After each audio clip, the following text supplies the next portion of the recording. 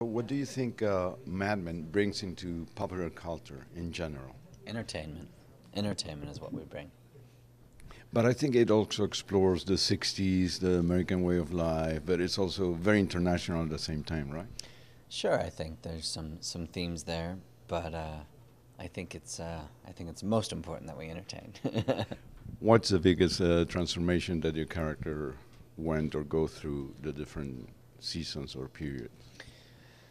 I think his biggest transformation was realizing that he was never going to be feel complete, feel fulfilled, and taking his position in the company as a support to the creatives.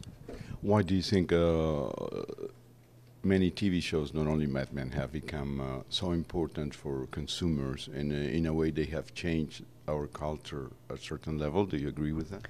I don't know if they've changed our culture, but I will say that I think television is important, or has become important to some people because it's a great long form of telling a story, you know, and it allows for a more in-depth character study. And last question: do you have any favorite TV shows besides Mad Men, and which are they, and why? I like House of Cards. I think it's brilliant on every level, and I think I like Silicon Valley a lot. It's very funny.